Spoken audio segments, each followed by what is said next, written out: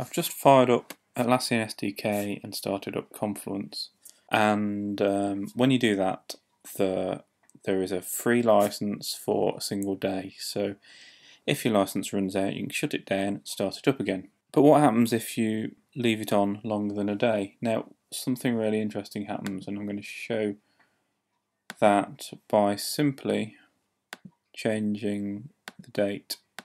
So I'm going to take this off, go forward a month and save, and then we're going to reload this page. The first thing it's going to do is it's got a bit confused, so it's going to make me log in again. But now you'll see all the navigation across the top's gone. You can't create a page, you can't see anything here, and you can't search anything. Really strange.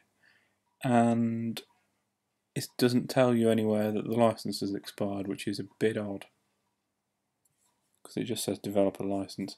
Now, if we go straight back and reset the date back to now, let's see what happens.